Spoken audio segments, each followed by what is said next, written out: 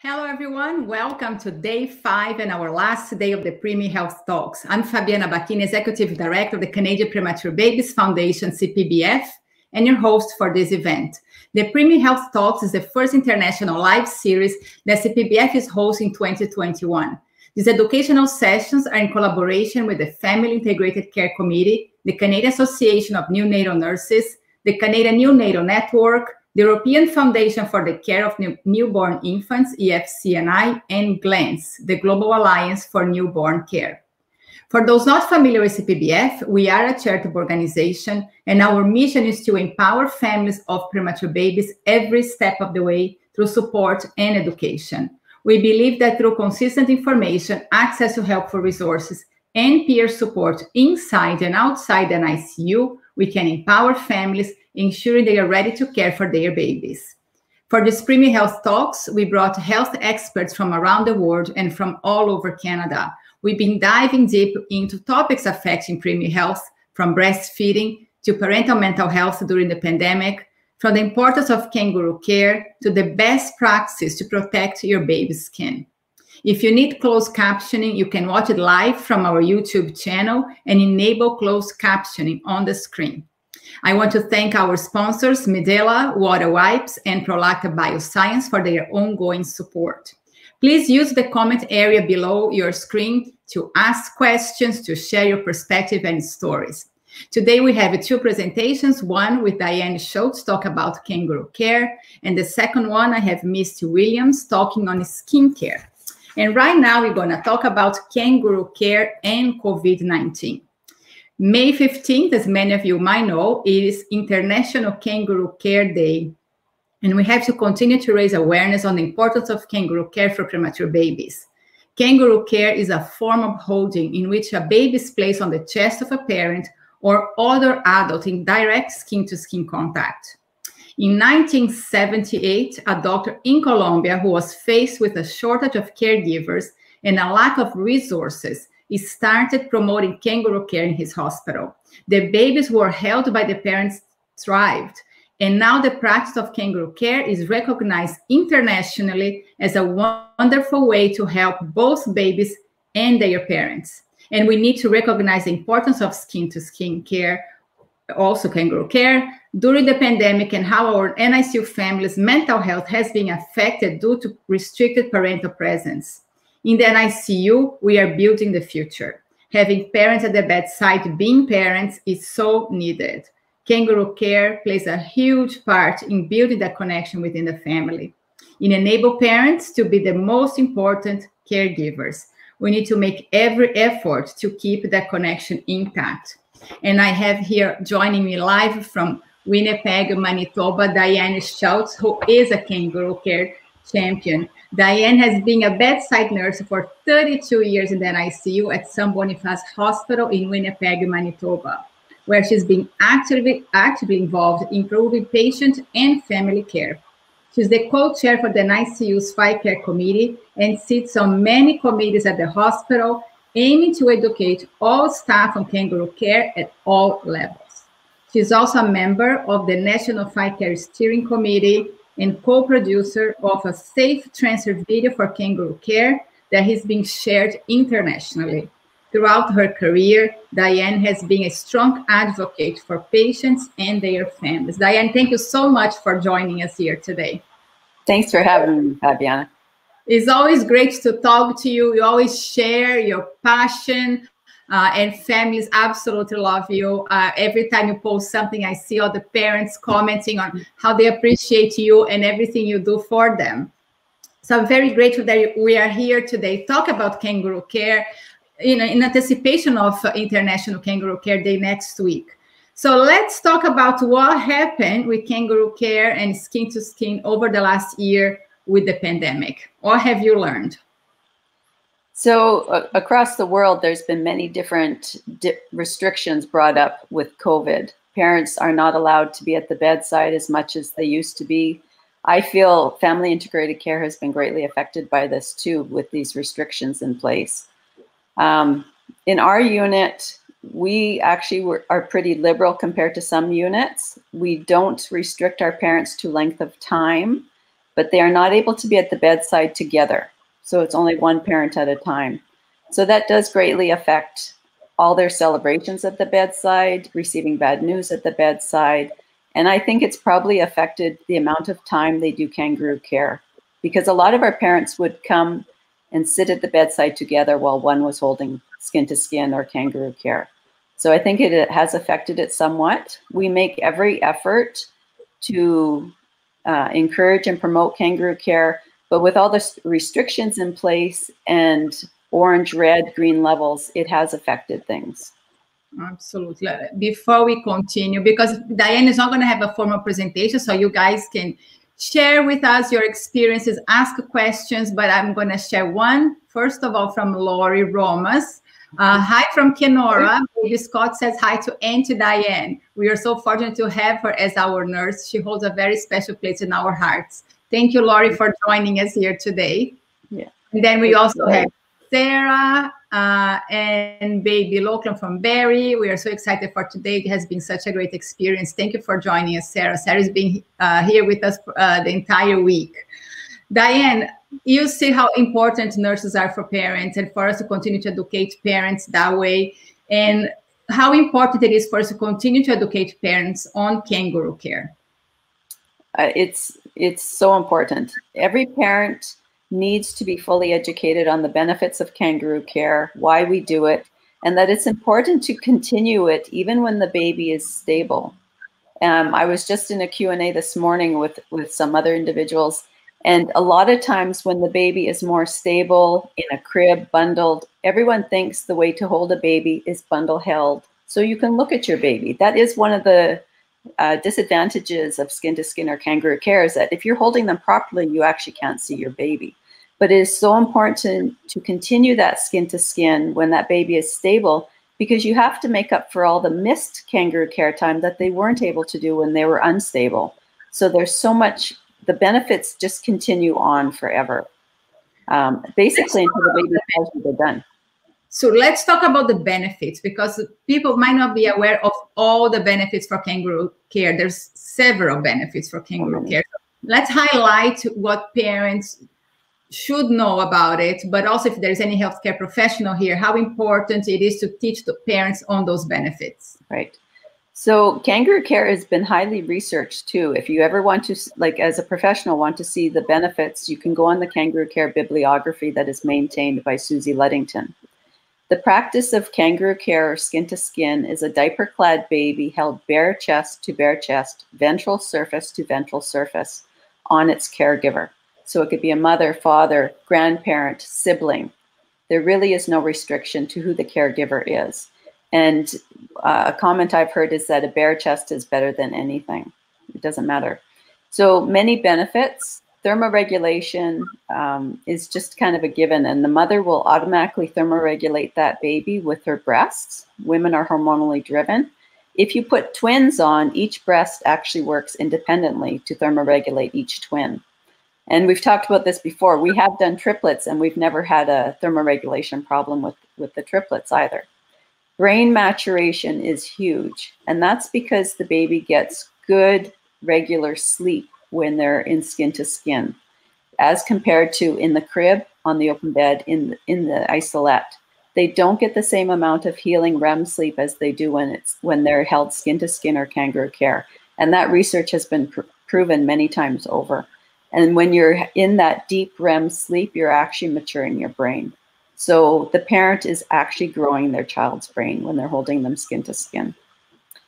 For pain control too, skin to skin and breastfeeding together work better than anything, because it actually blunts the pain response in the brain, which reduces your memory of pain, which reduces the trauma that you feel afterwards, because pain will actually follow you long term. So, and it works better than anything. I know we use sucrose a lot. It works better than sucrose. So I've started many IVs, collected blood work, done heel pokes while babies have been skin to skin. So it's very important, again, for that caregiver to be at the bedside, helping the team care for that baby. Benefits for the mother: it greatly reduces postpartum depression. and for the father. Postpartum depression in dads is actually very underreported. They say it's about 1 in 10, but they still feel that is extremely underreported. And I've had nurses come to me and tell me that they've watched a dad fall in love with their baby by holding them skin to skin and holding a mirror, being able to look at them. So the connection that you lose when you don't do skin to skin actually does more damage. Postpartum hemorrhage is reduced for the mom too when you hold skin to skin. It increases breastfeeding rates, duration, and her volume of breast milk too. So there's just so many benefits for us to be doing this. In our unit, we do skin to skin on basically every baby other than babies that are actively cooling until they have been rewarmed. We also don't do babies with chest tubes in, just because that chest tube can be quite painful to move that baby with. And our chest tubes generally do not stay in very long. So we do wait for that. But we generally hold all our babies skin to skin, even if they have a breathing tube in. Many babies we have are on CPAP. We hold them all skin to skin. And we also accommodate the position too, depending on the baby or depending on the caregiver. You can always rearrange the position of the baby to make it work too. So I'm going to share comments here because you mentioned having the mirror, and Sarah said her nurse would give her a mirror so they could see the baby while providing skin to skin. Such a great idea and a great tool. So you can see the baby and you don't look at the monitor, right? You can see the baby's breathing well, everything is okay, and you still see how cute they are and how cozy they feel. We have here a comment or maybe a question from Wendy. Hi, Wendy. Thank you for joining us here. How do we overcome the ongoing barrier at the bedside? The nurse who tells the parents it's better not to hold him right now. This makes me so sad that despite all the known benefits, there are nurses who say this, and baby as well. It's an ongoing issue. You really need champions in your unit. You really need your staff to firmly believe in the benefits for skin to skin. And it takes a long time. We've been going at it now for over 10 years in our unit, and it's a continual process. You always have to educate and support the staff. You always have to educate and support your families too, as well as your medical staff too. And also our respiratory therapists are involved in the transfer process too. So it takes a village to do this, but it is an ongoing process. In the session that I was in this morning, one of the people spoke about interviewing a dad who had had a 24-weeker who was on his way getting prepared to go home. He really did not hold that baby. And what the nurse told him was they were giving compassionate neglect to the baby. I just couldn't believe that the nurse would even say that. Neglect is neglect. It doesn't matter if you think you're doing it compassionately or not. It is not. So we really need to firmly believe, one, that the parents are the most important caregiver at the bedside and that they need to connect with that baby. When you separate the baby from its mother, you do cause neurodevelopmental damage. So we should make every effort not to separate the parents from the baby at any time and include them at the bedside. Even if the baby is unstable and not able to be held at that point, there's no reason for them not to be able to hold, touch their baby, speak to their baby, sing to their baby, read to their baby. They should always be a presence for that baby. Absolutely. So Wendy added in her comment, our team is awesome, but there are always those outliers who say these things to families. Well, Wendy, I can say yes, because when my son was also in hospital for 5 months, I had those conversations. It's better not to hold him today. So Tanya here comment, hi Tanya, do you skin to skin with babies on high frequency? That is such a great question. Diane, the village that you need for that moment to happen. So I'm assuming she means the jet ventilator. Yes, we do. So it again has taken us a process. And when we went to Bogota for the International Kangaroo Care Mother Day Conference, I'm saying it wrong, somebody from the Scandinavian countries got up and spoke, and she said, you can't get good at something you don't do. So you're not going to get good at it if you don't do it and keep on doing it. And I use that term for mothers that are breastfeeding too.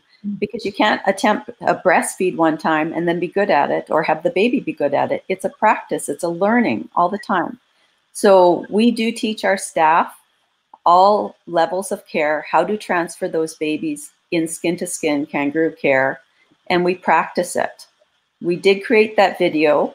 When we do babies on the jet or any baby that is intubated, we only do the nurse transfer, which is a sandwich transfer. And then we have at least 3 people, sometimes 4 people, sometimes 5 people involved in the transfer. We have a briefing beforehand with the parent. We make sure that everyone knows that if they're uncomfortable anytime during the process, they can stop or halt the process. We will correct what is going on and then continue. And then we try and do a debriefing afterwards too, just to make sure that we talk our way through it and what has gone well, what hasn't. Since we've actually started doing the nurse transfer with our intubated babies, we haven't, I like to say, I think it's been 1, but I don't think we've had a baby extubate during the transfer process.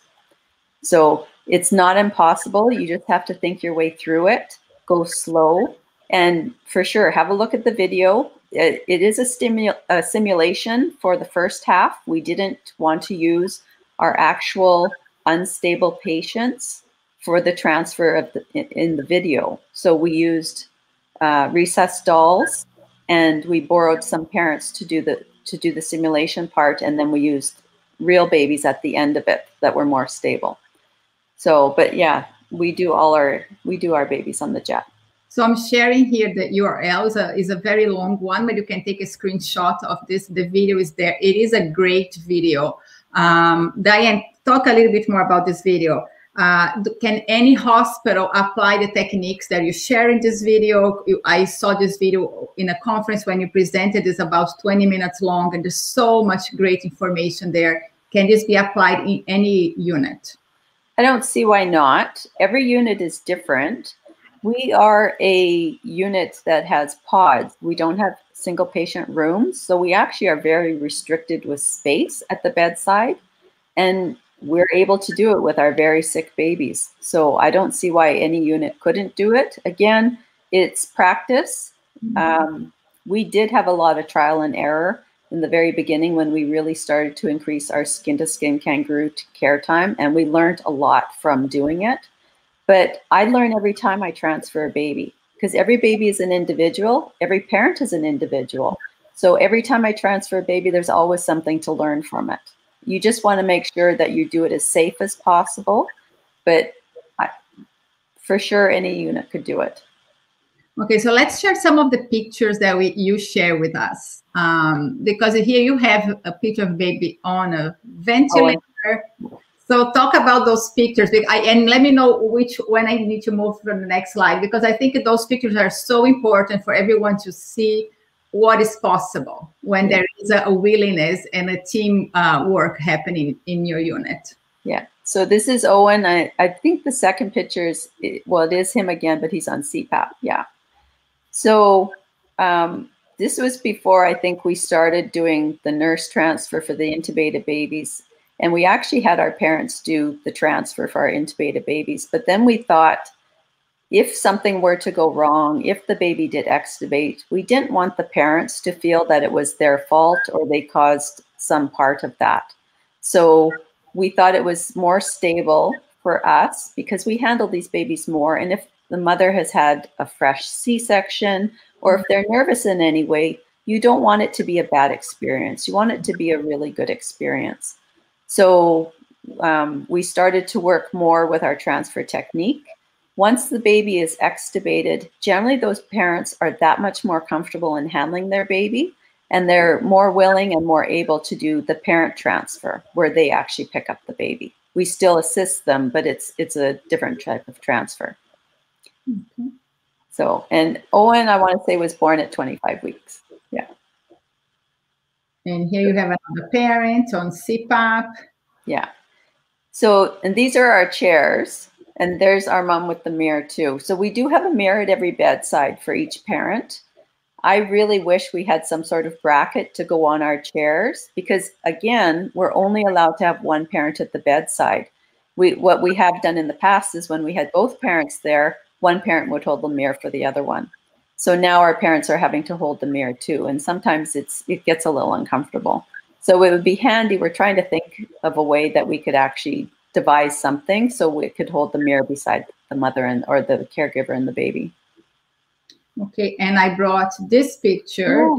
Actually me holding Gabriel on a high frequency ventilator. And that was the first time I actually held him on ventilator because he was on CPAP before. And as Diane said, it took a team to do that. I remember that day was probably 4 or 5 people around us. And I remember the RT holding the tube so I could actually breathe, because obviously I was so nervous about this that I stopped breathing because I was like, okay, what if I extubate Gabriel accidentally? But it was such an important moment, and he was so very sick on those days, especially that day when they took that picture. So it's so important for parents, and those things that we always remember, like how, that feeling of holding baby skin to skin and the warmth, and, it just calms you down as a parent. Yeah, it decreases everyone's cortisol. So it really calms everybody down. So yeah, it's very important to do. Some babies in our unit I know have had to wait weeks to be held just because of different situations. And it does take a village to transfer the baby. But it's interesting with some of our babies, those parents become the experts in the transfer technique, and they watch everything that you do. So if you're new to the baby and you come on to transfer this baby, the parent will actually tell you, no, this is how we do it, and it actually works this way. So skin to skin kangaroo care actually does really empower the parent, because it's something that only they can do. We can't do it as staff. Absolutely. Diane, let's talk about tips for parents who are going to hold kangaroo care, because sometimes you spend an hour, 2 hours on the chair, going to the washroom before, pumping before. What do you suggest and recommend to parents? Yeah. So before we hold, we do have a conversation. We recommend that they use the washroom facilities prior to, have a snack, have something to drink if they need to do that. Certainly pump breast milk, because once you're in the chair, I have had moms actually pump while holding skin to skin, but that was when we had a dad at the bedside too. So with our parents being there by themselves, it's important because you don't want to become engorged or leak all over the place. So it's important for our moms to pump beforehand too. Make sure that if you have pain, that you take something for pain control too prior. So for babies born less than 33 weeks, we really, in our unit, we push for a minimum of 60 minutes, just so that baby will go through a complete sleep cycle. And it does take a process for them to come out, and it's the longer time. We've had parents sit in the chair for 6 to 8 hours, and we can do care for that baby while that baby is on the caregiver too. So they actually recommend babies born less than 33 weeks, or even corrected less than 33 weeks, to stay out for a good 70 to 90 minutes, because their sleep cycle takes longer. 33 weeks and above, the sleep cycle is about 60 minutes. But in the research, it actually states that even 20 minutes of skin-to-skin kangaroo care is beneficial. So you just want to make sure that that parent is able to sit in the chair. We do have specific chairs for holding skin-to-skin. We recline them. You should always be about at least 30 degrees off of midline reclined. It's easier for the baby to breathe, and it decreases blood pooling for the mother in her legs too. But we get them all comfy. We prop them up with towels or gowns underneath their arms, because your arms will get tired holding. You want to make sure that they're as comfortable as possible so they can sit there as long as possible. But yeah, you can change a diaper while that baby is out skin to skin. We feed all our babies while they're out skin to skin. So there's many things that you can do while the baby is being held. Okay, let's talk about chairs, because there's a lot of hospitals that we don't have the right chairs to do kangaroo care. So I heard this not only in Canada, but in other places. We do a lot of work with international organizations. But I have to tell you, a few years ago, I did go to Bogota, and I did visit a public hospital in Bogota, and they have those white pool chairs, the little plastic white chair that we sit here outside, and moms are doing kangaroo care on that chair. Right? Obviously, it's not as comfortable, but it's doable. Yeah, Before we got any type of recliner chair, we did have hard wipeable chairs that our parents would sit in. And we had one mom who held her baby on the jet for 6 hours the very first time in one of those hard, uncomfortable chairs. So it's amazing what our parents will do. But we do have Lafuma recliners. I don't know if I can say that, but that's the chair that we use. They're made specifically for hospitals. They work very well. They recline, they lock. They're good up to 310 pounds, and they're fully wipeable too. Okay, so Diane, now with all these restrictions happening in hospitals around the world, and we know, the kangaroo care is not happening at the same way it was happening before. So what do you recommend hospitals to do at this time when there's so many restrictions and one parent at a time in a lot of hospitals, one parent full stop? So what do you recommend hospitals or parents do? Well, in my ideal world, it would be something totally different than what's going on. Every hospital, every province, every country has so many different restrictions. Like even our country, every province is different in their restrictions, and the restrictions for parents at the bedside. It would be amazing if we could have both parents at the bedside with no time restrictions. That would be, before COVID happened, we were already in semi-lockdown because of RSV, and only parents were allowed in anyways. So I think it would make a huge difference if you could have both parents at the bedside together and with no time restrictions. Absolutely. So we have a question here from Sherry. Sherry, thank you for joining us. Should there anything done differently when baby is brought home? In terms of kangaroo care, I assume, or holding the way you hold the baby at home? I'm assuming kangaroo care. So you can certainly do kangaroo care skin to skin once you're discharged at home. Again, kangaroo care skin to skin does come with safety issues. You always want to make sure that you're safe when you're doing it. In our unit, our babies are monitored when they're doing it. So we know if something goes wrong, but we also watch our families while they're holding in skin to skin. Our postpartum parents are taught that when you're doing skin to skin in the hospital, the partner is there with you, monitoring you. Because your oxytocin goes up, which is your cuddle hormone, which makes you very sleepy and tired. So it's not uncommon to fall asleep when you're doing skin to skin. We've had many parents in our unit fall asleep during skin to skin, but we monitor them. Out on the ward and at home, it's something different. So you always want to make sure that you're safe. There are many different types of baby wraps, shirts that can be used. You just want to make sure that you're very safe when you do it, that the baby has an open airway, it's in slightly sniffing position, and that you're safe. But really, I know there is some school of thought out there that term babies don't need skin to skin, but we actually do our term babies at deliveries for the first hour to 2 hours prior to the first feed in skin to skin. So it's highly beneficial. Right. So I posed some questions to our audience if they want to answer, if they did kangaroo care, if they had to wait until somebody offered for them to hold their babies. So if you want to share with us your thoughts, would be great. In the meantime, I want to share some of the resources that we have here, what Diane was talking about, how to safely do kangaroo care, what is kangaroo care. And if you cannot do kangaroo care, Diane, what are the options for parents? Because we always talk about touch the baby or put a hand on the baby.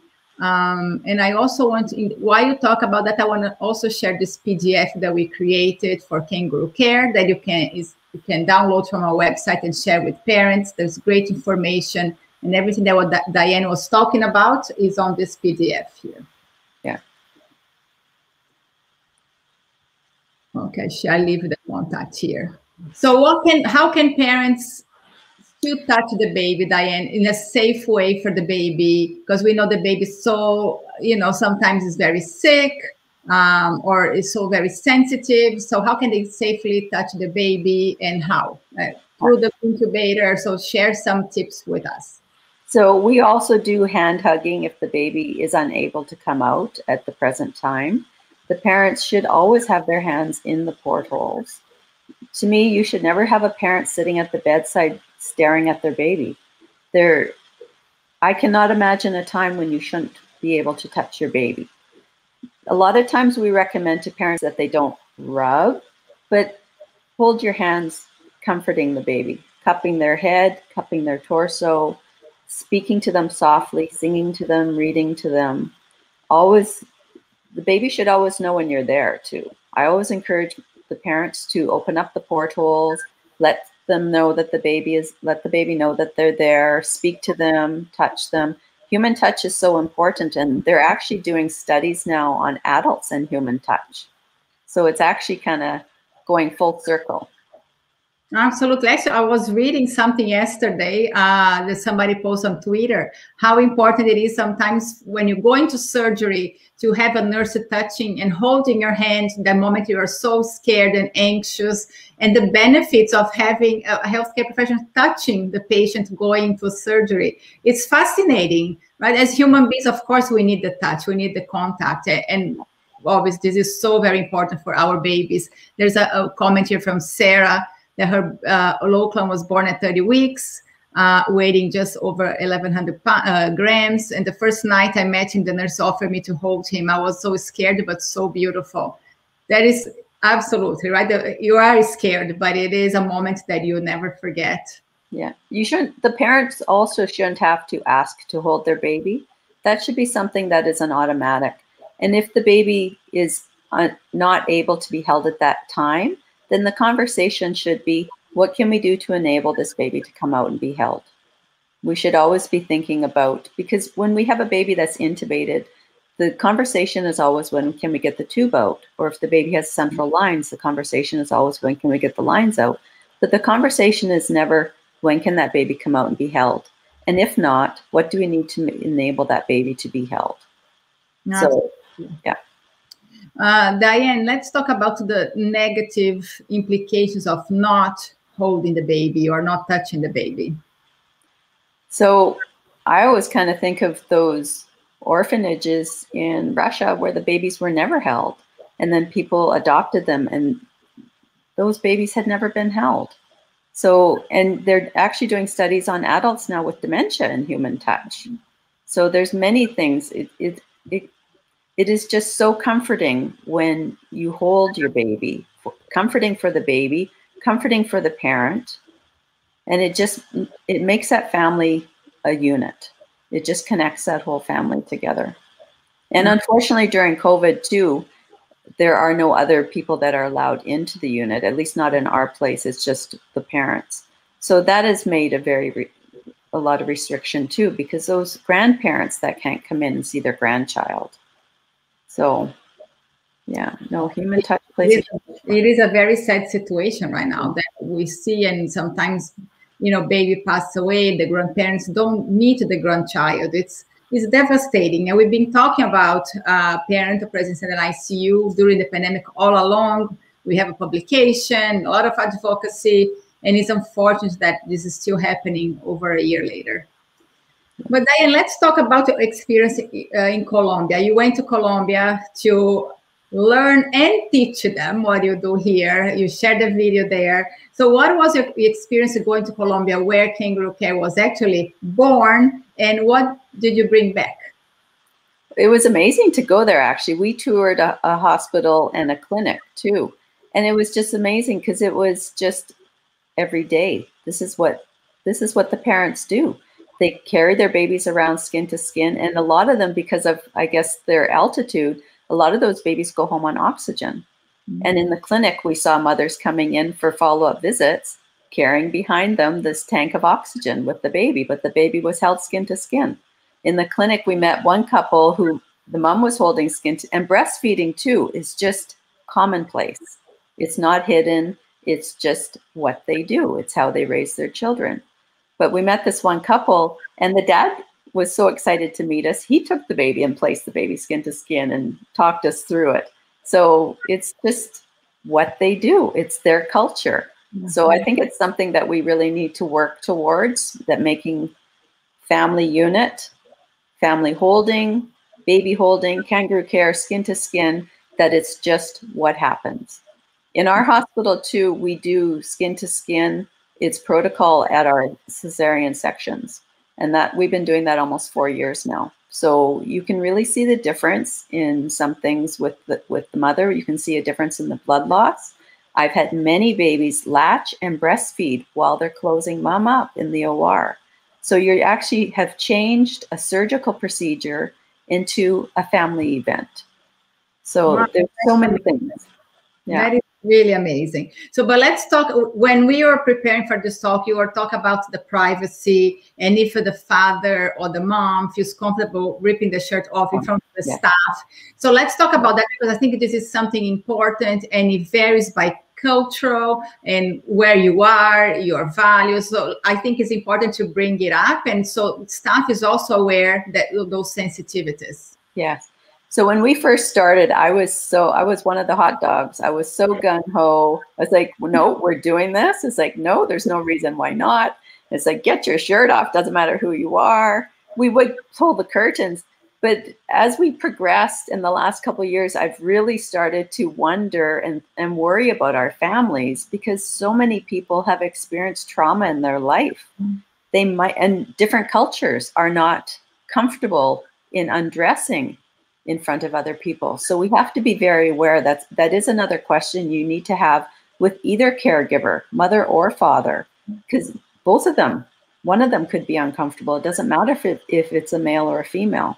So that's another conversation that you should have with them. It's like, I will pull the curtain, I will step out. Generally what our parents do is if they have a button-down shirt, then they can open up the shirt. Of course, no bra. But generally what we do is we have a hospital gown open at the front.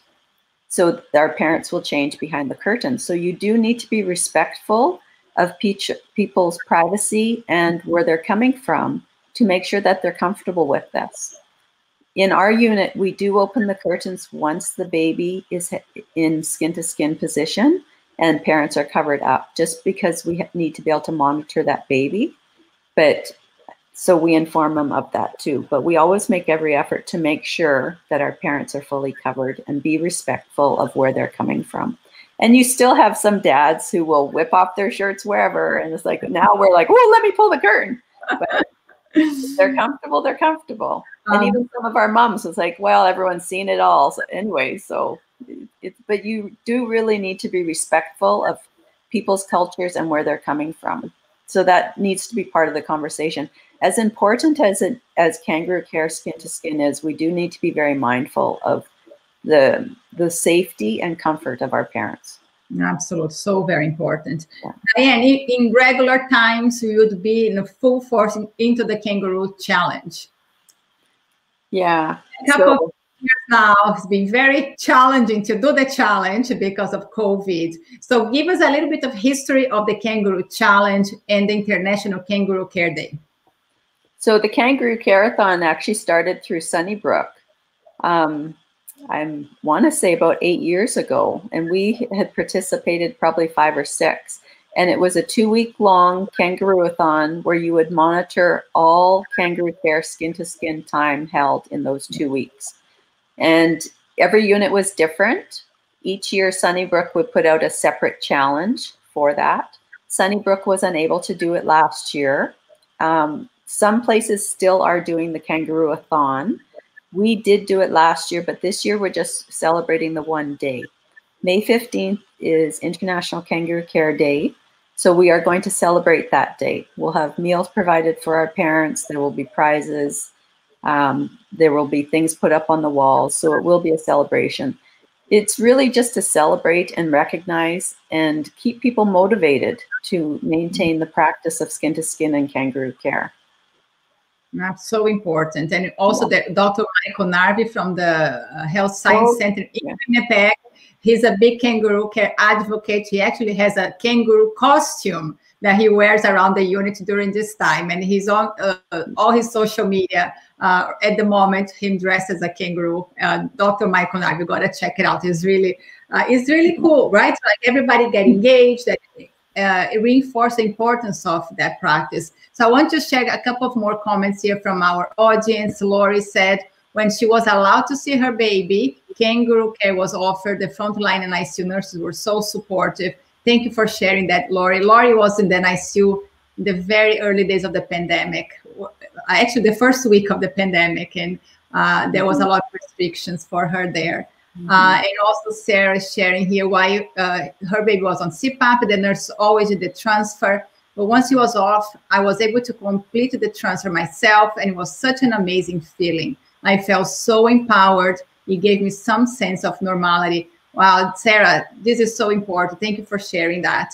Right? How we empower parents to do things, right? Yeah.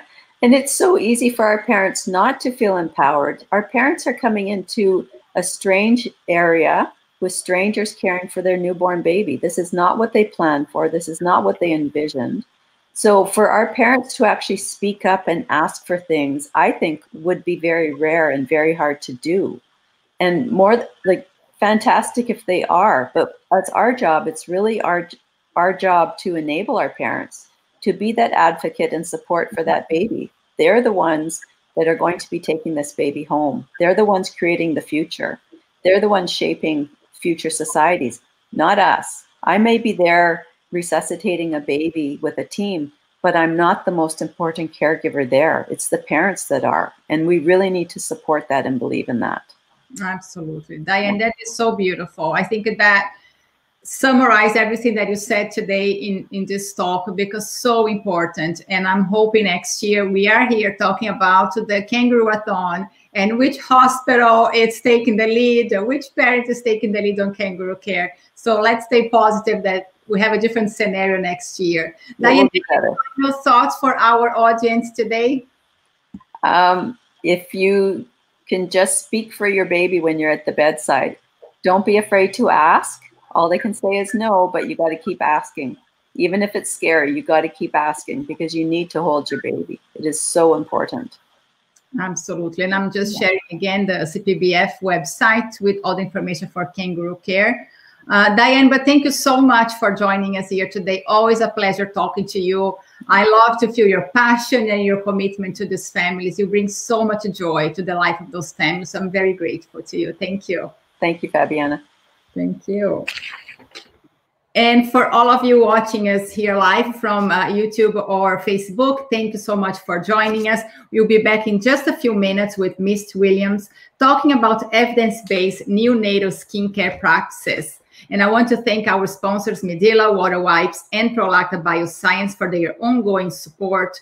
CPBF is a charitable organization, and 100% of all donations received this week will go to our support programs for families. To donate, you can go to our CanadianPreemie.org website. I'm trying to find the link here. And stay tuned, and I'll be back in just a few minutes. Thank you.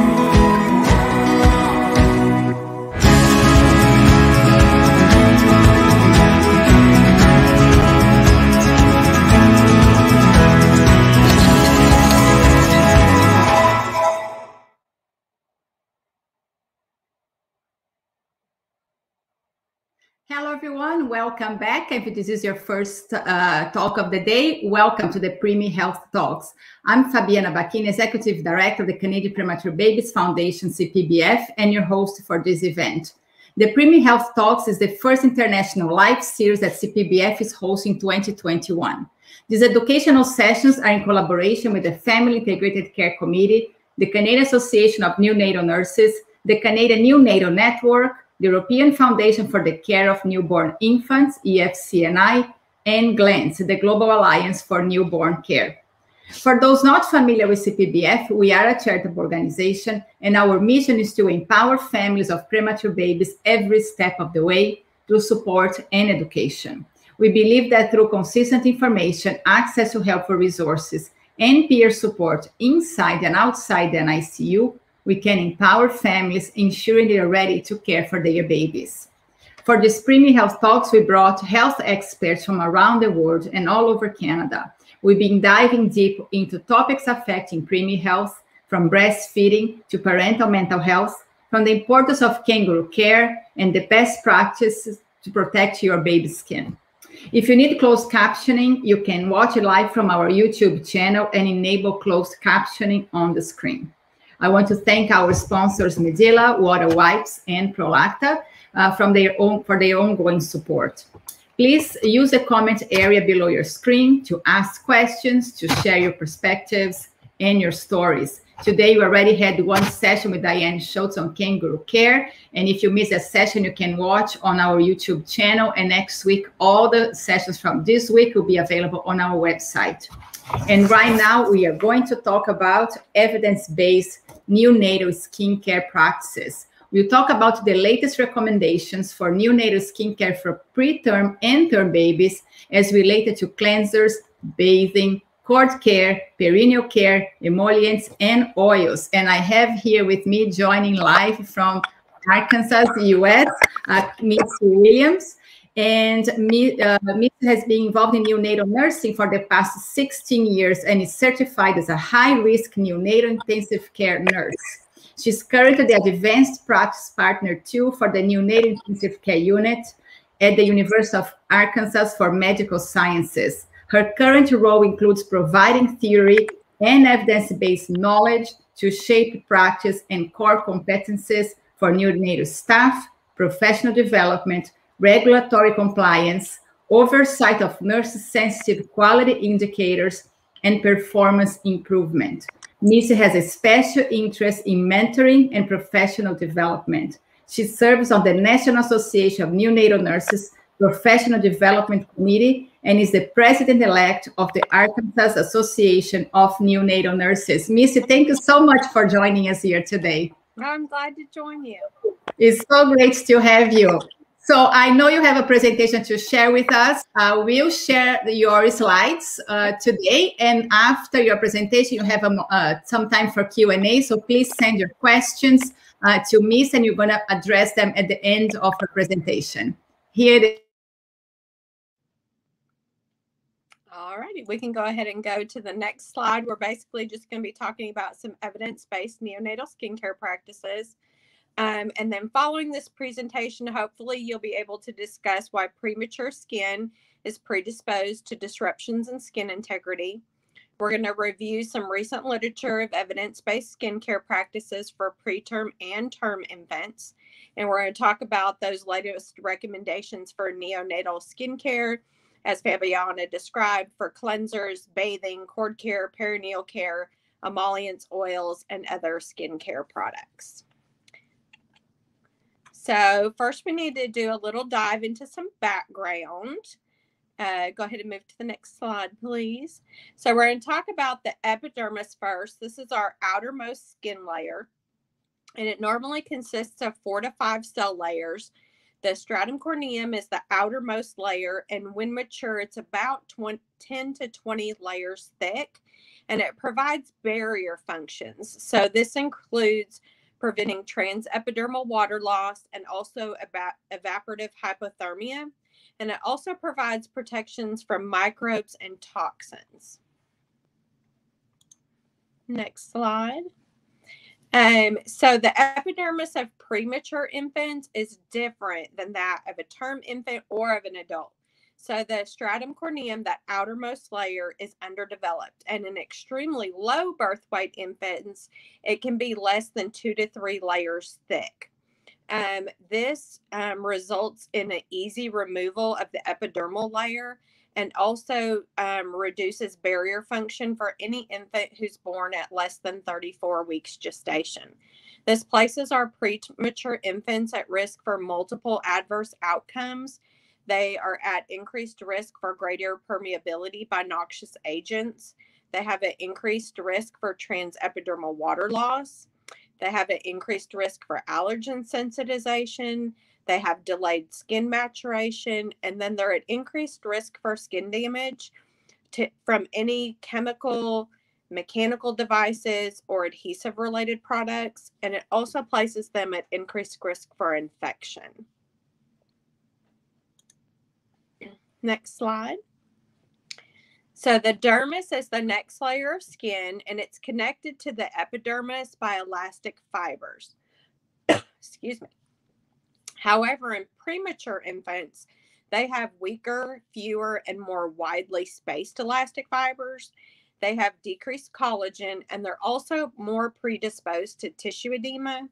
And any tissue edema further weakens the bonds between the epidermal layer and the dermal layer. So they have decreased skin elasticity, and that it increases the risk of skin injury and blistering. Next. So every infant, regardless of gestational age, undergoes a skin maturation process. And this occurs through a skin acidification, and it occurs independently of gestational age at birth. So the sweat and oil that are naturally occurring form an acid mantle. The skin pH will lower from a range of 6 to 7 at birth to 5.5 in the first week, and then further drops to 5 by 3 weeks of age. The sweat and oil will form that acid mantle, and it will protect against some microorganisms as well as reduces transepidermal water loss. By about 2 to 3 weeks of age, the barrier function of preterm infants is similar to term infants. Next. So what are the issues? What things are we looking at when we're talking about skincare and interventions with neonates? Well, after having talked about the epidermis and the dermis, you can see why skincare maintenance and interventions are not without risk in this population. So some of the potential adverse outcomes, some of which we've already talked about, are hospital-acquired infections, allergen sensitization, toxic absorption of chemicals, altered skin appearance, and then in addition to that, infant skincare guidelines are inconsistent, and there have been no published guidelines for premature infants. Critically ill infants also face additional challenges.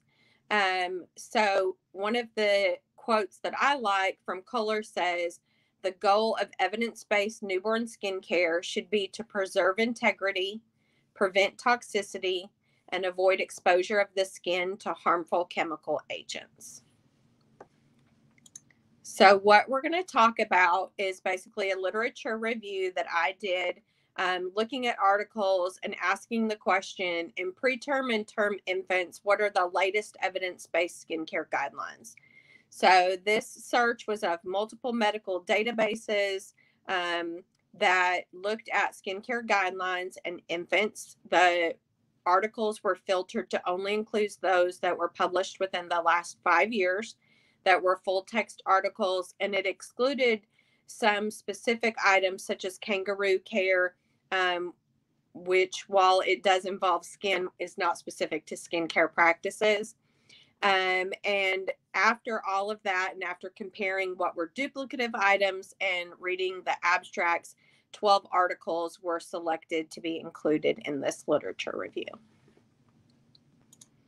Next. So the first article we're going to talk about is infant skincare products. What are the issues? So this was a literature review, and the goal of this article was to provide evidence-based information to educate parents on the use of products for preterm and term infants. Next. And what the authors found was that there was little scientific evidence to support the safety of natural or organic products on infant skin. And this was due to the fact that the origination of raw materials from different sources made it difficult to test and then compare ingredients. There's also an abundance of non-scientific information, which makes it challenging for parents to navigate choices when they're looking at various products. Compared to soaps and detergents, cleansers formulated for infant skin do not disrupt the infant's acid mantle or skin barrier. And oils lower in oleic acid content have a lower risk of irritant contact dermatitis. The next article that we're going to look at is Extremely Preterm Infant Skincare, a transformation of practice aimed to prevent harm. This was a quality improvement project, and the authors described a harm prevention or consequence-centered approach to skincare to help facilitate safer practice methods for extremely premature infants. What the authors found was that current literature for skincare of extremely premature infants was scarce. However, they were able to extract some clinical practice pearls and apply them to their NICU to promote safer skincare practices. The next article we're going to talk about is Infant Skincare Updates and Recommendations. The purpose of this article was to review some research updates and current skincare recommendations for term infants, preterm infants, as well as any infants born with genetic skin disorders. Next, what the authors found was that delaying the first bath offers multiple benefits for term infants, that swaddle bathing every 4 days for preterm infants is an effective strategy, and that infants with a family history of atopic dermatitis benefit from regular application of a bland skin moisturizer. The next article we're going to look at is Evidence-Based Skincare in Preterm Infants. This was a literature review, the purpose of which was to address skin barrier maintenance in preterm, very preterm, and extremely preterm infants. And what the authors found was that plastic wraps, humidified incubators, air drying the umbilical cord, and tub bathing every 4th day were supported. However, there was conflicting information about the use of emollients. In developed countries, topical petroleum resulted in increased rates of candidemia and coagulase negative staphylococcus infection. However, in developing countries, preterm infants exhibited reduced nosocomial or acquired infections, and they had improved skin conditions. Next, we're going to look at Bathing and Beyond, Current Bathing Controversies for Newborn Infants. This was a literature review, and they reviewed the literature about newborn bathing as well as the controversies of daily CHG baths for NICU patients. What the author found was that delaying the first bath after delivery offers multiple benefits, including improved breastfeeding, that tub bathing maintains temperature better and is less stressful than other methods, that premature infants can be bathed as infrequently as every 4 days without an increase in skin colonization. Next, we're going to look at the recommendations from a European roundtable meeting on best practice healthy infant skincare. These were European roundtable recommendations, and this was an update from material that was originally published in 2009 in light of new evidence. And what the authors found, and there's too many recommendations to list here individually, was, for example, they changed their recommendation from wiping the infant with water immediately after delivery to the infant can be wiped preferably with a dry towel. They changed the wording of healthcare workers wearing gloves during the first bath from should to ideal. However, this is against CDC recommendations, which recommend that gloves should always be worn as standard precautions when it's reasonably anticipated that contact with blood or other potentially infectious material is going to occur. The authors also listed the evidence strength for many of their recommendations as low quality.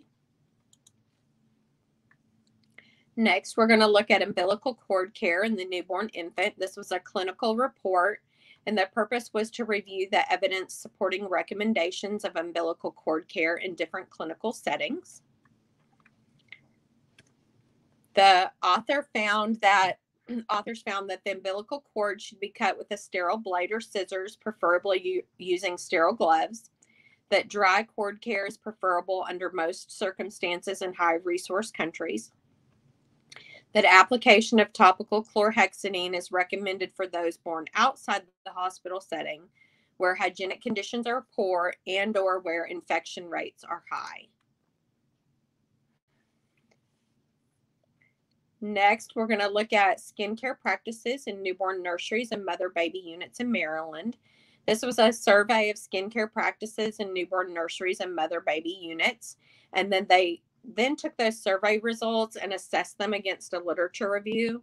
And this helped them to evaluate current practice and then provide a summary of recommendations based upon that analysis of the current literature.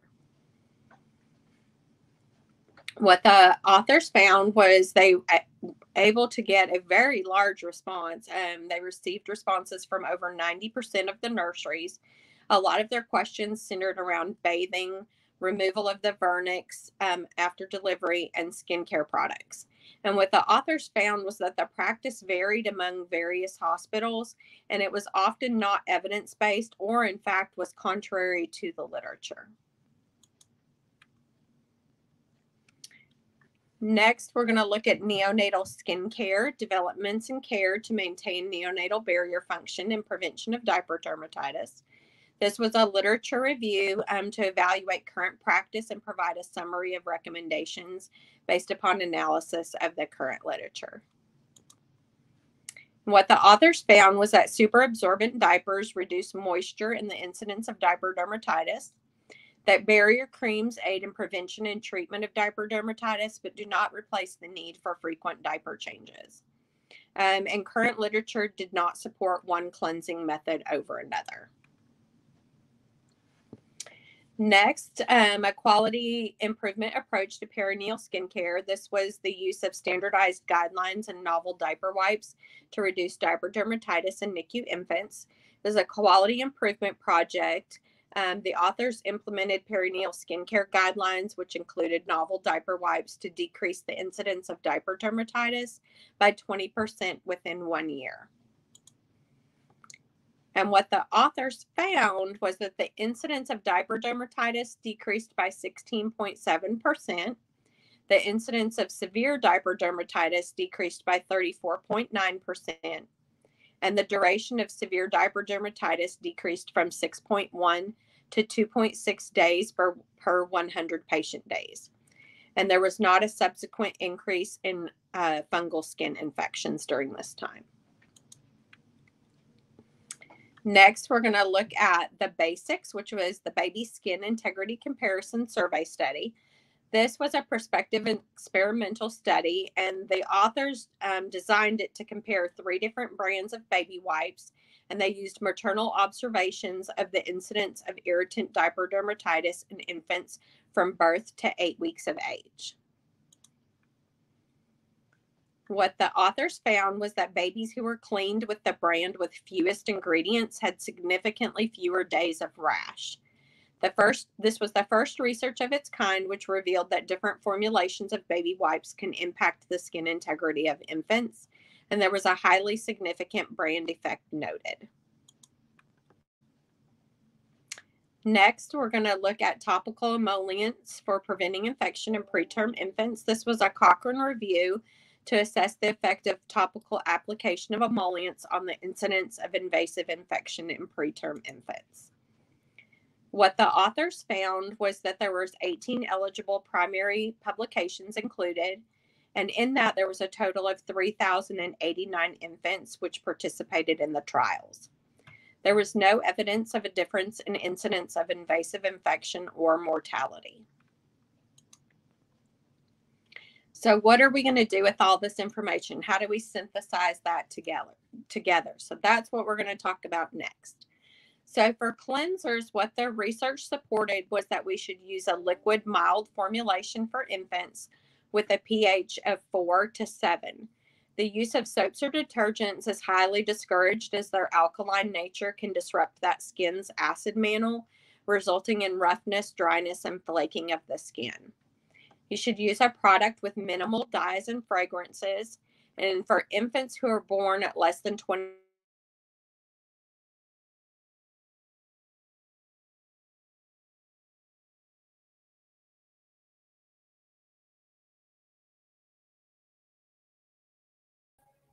we lost Misty's audio. I'll be back in just a few minutes as soon as we recover her audio. Stay with us.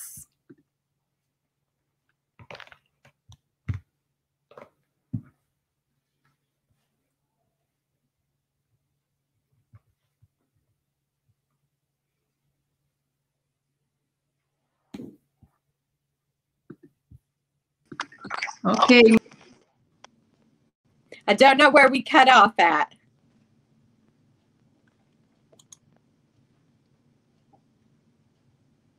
I'll repeat the last part. So ocular safety is an important consideration, and this is because infants do not readily blink to protect their eyes until they're about 4 months of age.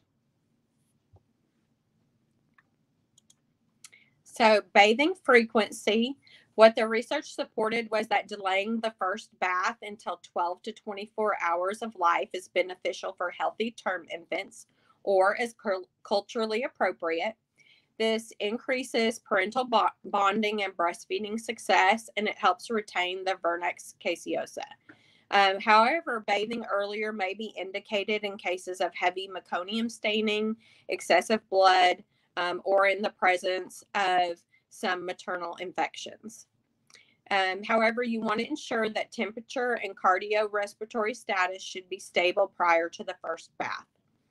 The retention of this vernix caseosa has multiple benefits for the infant, including protection from infection. It also contributes to the development of the acid mantle barrier and helps improve skin barrier function. Research also supports that bathing 2 to 3 times per week is sufficient, and additional bathing can actually disrupt skin barrier function and increase bacterial skin flora. So next we want to talk about bathing methods. So tub bathing is preferred over sponge bathing, especially for preterm infants. It's less likely to cause body temperature variability. It helps minimize the physiological stress associated with bathing. Swaddle bathing can also help reduce intense motor reactions seen during bathing. And immersion bathing prior to cord separation has also been found to be safe.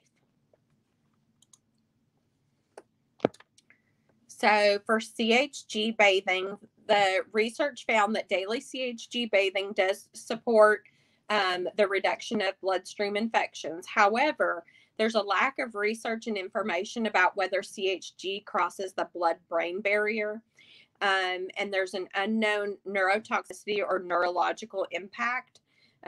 Studies have shown that after topical exposure to low concentrations, that preterm infants who were greater than 1,500 grams and greater than 7 days old had demonstrated detectable serum levels from systemic absorption. And the risk for systemic absorption is higher in preterm infants with poor skin integrity. So there's definitely more research that's needed in this area. Next, we're going to talk about umbilical cord care. So you always want to try to keep the cord clean and dry. The umbilical cord can be a common entry point for pathogenic bacteria, with Staphylococcus aureus being the most frequently reported organism. Antibacterial, antimicrobial agents in the hospital setting are not recommended, and this is because reducing bacterial colonization can actually lead to the selection of more virulent bacterial pathogens. Instead, you want to expose the umbilical cord to air or loosely cover it with a cloth. If it becomes soiled, you can clean it with soap and sterile water.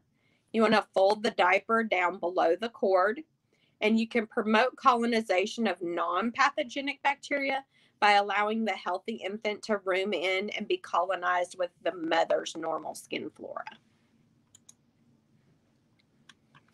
And next, we're going to talk about diaper dermatitis. So this is a broad term used to describe inflamed skin and lesions in the diaper area. And this is a common area that you see rashes develop because it's subject to urine, feces, friction, microbes, and then chemicals from skincare products. It can vary in severity, but the majority is classified as irritant contact dermatitis. And infants who have diaper dermatitis often display emotional and physical distress. This can include behavioral changes such as increased crying, agitation, and changes in feeding and sleep patterns. So how frequently do we see diaper dermatitis? It's actually very common. Estimates in the literature range from 25 to 100% of infants prior to age 2 will experience diaper dermatitis, and the reported incidence in the NICU varies from 21 to 25%.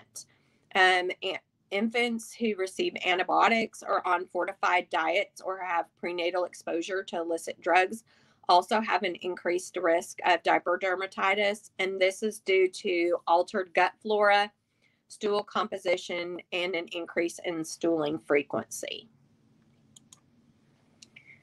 So how can we prevent diaper dermatitis?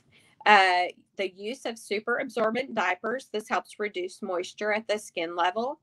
Changing the diaper frequently. Gently removing any urine or stool, as friction can disrupt the skin layers and actually cause more damage. Disposable diaper wipes have been shown in multiple studies to be superior to cotton wool and water, because the pH buffers in the wipes may actually counteract the alkaline urine and restore normal skin pH. They're also appropriate for medically stable NICU patients, but they should be free of any potential irritants such as alcohol, fragrance, essential oils, soaps, and harsh detergents.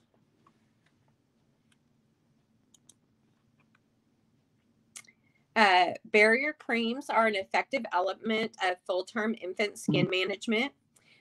Zinc and petroleum-based products are the most effective. They're controversial, however, in extreme premature infants due to the risk for systemic absorption, and they're often used to treat diaper dermatitis. Emollients are topical agents usually made of fat or oil that are designed to soften and smooth the skin. They help inhibit water loss, but they may contain fragrances or other skin sensitizing agents. So some recommendations for their usage are to apply in a thin layer, avoiding any skin folds. Do not double dip the products. So if you're applying them, get product out of the container, apply it to the infant. Once you've touched the infant, don't go back into the container to get more product. This is beneficial for infants with structural skin changes such as dryness or flaking, those who have a family history of eczema or atopic dermatitis. And as I mentioned before, you don't want to use any petroleum-based products for extremely premature infants. And this is because of the increased risk of coagulase negative staphylococcal infections in extremely low birth weight infants. Oils may also have multiple benefits for neonatal skincare.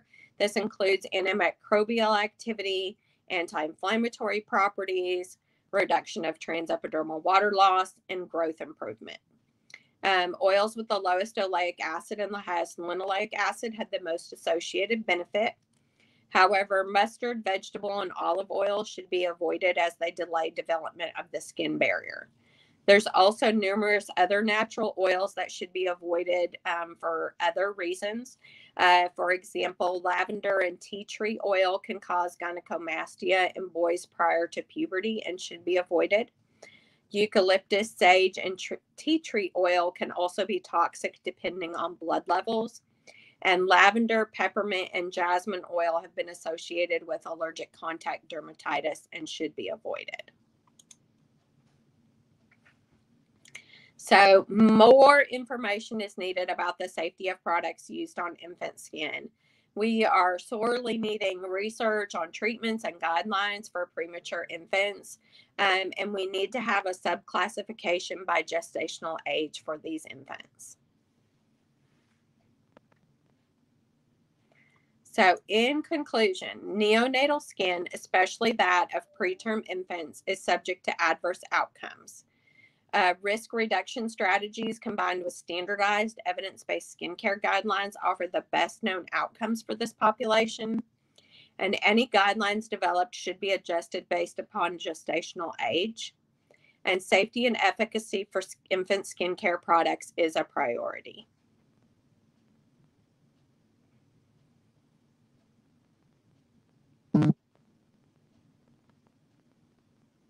Wrong person I brought to back here.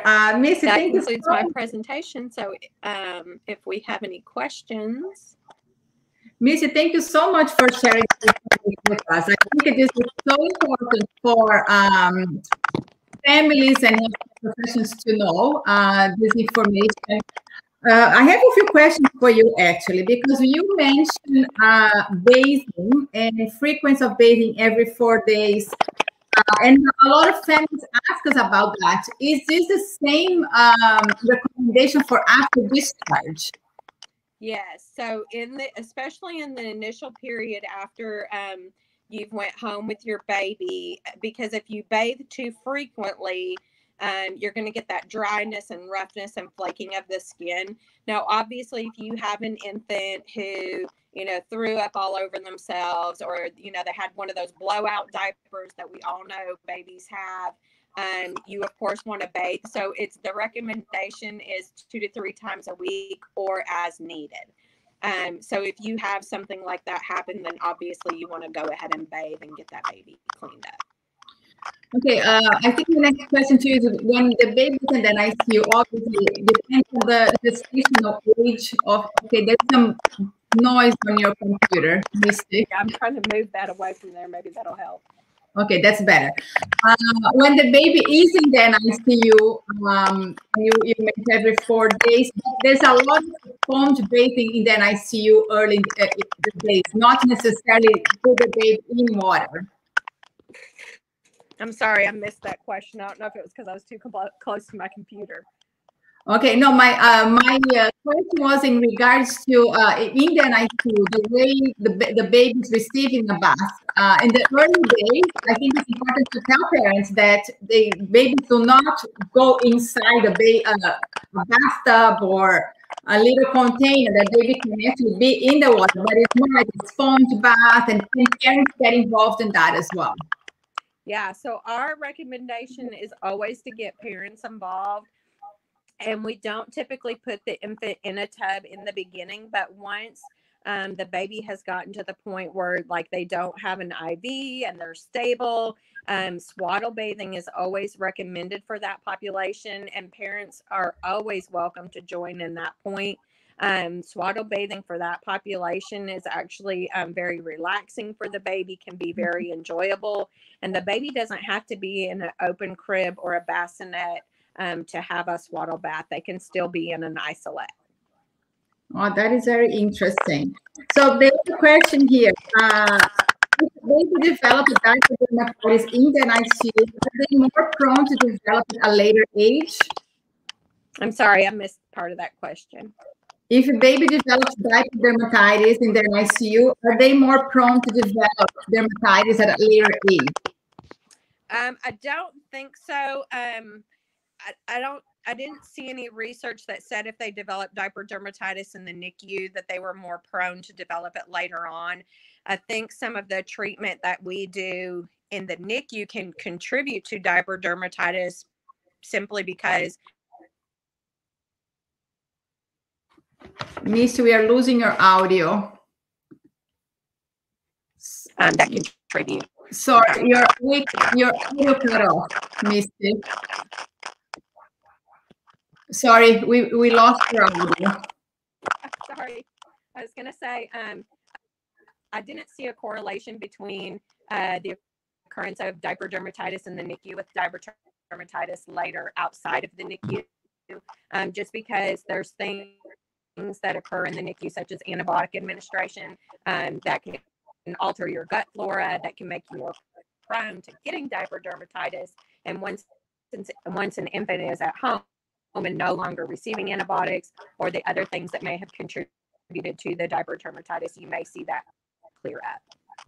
Okay, and in terms of your other recommendations of dyes and fragrance products, barrier creams, and all the not using petroleum-based products, are all those recommendations also apply for the babies after discharge, independent of the gestational age they were born? Oh, I'm sorry, I completely lost that whole question. I don't know what happened to our connection, but yeah, I know your audio is really bad. Maybe you can just hold your phone with your hand. Okay, is it better now? No, it's not. I think the last question is, all those recommendations that you mentioned, are they applicable for after discharge? Yes. So independent of the gestational age the baby was born? No, some of them do not, because the acid mantle barrier develops independently of your gestational age. So if you were born at 24 weeks, or if you were born at 32 weeks, by that 2 to 3 week age period, you will have keratinized skin. Now, granted, a 24-weeker and a 32-weeker will be a little bit differently, even at 2 to 3 weeks of age, but by discharge, there's not really any differentiation in the thickness of their skin barrier. That is great. I'm sharing the PDF email here. If people have more questions, they will send it to us, and then we can reply to them. Okay. Okay, but I really want to thank you for joining us here today and share your information with us. Thank you for having me. Thank you. And for all of you watching us here today and this entire week, either on Facebook or on our YouTube channel, thank you for joining us. We have an international audience, people joining us from all over the world. If you missed one of the 11 talks that we had this week, you can watch the recordings on our YouTube channel, or next week they'll be available on our website, which is right here, the Canadian.preemies.org. I want to thank our sponsors, Medela, Water Wipes, and Prolacta Bioscience for their ongoing support. And also I want to thank our CPBF communications team, Patricia, Camila, Marianne, and Felipe, for the hard work to create this week for us, and this incredible library of content that you've built over the last year, actually. So CPBF is a registered charity, and 100% of all our donations received this week go to our support programs for families. To donate, you can go to the Canadianpreemies.org. Together, we can create a brighter future to all premature babies and their families. And next week, I will resume our Preemie Chats every Friday, 1 p.m. Eastern Time. And you can watch us live on our YouTube channel or Facebook. Thank you, everyone. I see you soon, and stay well.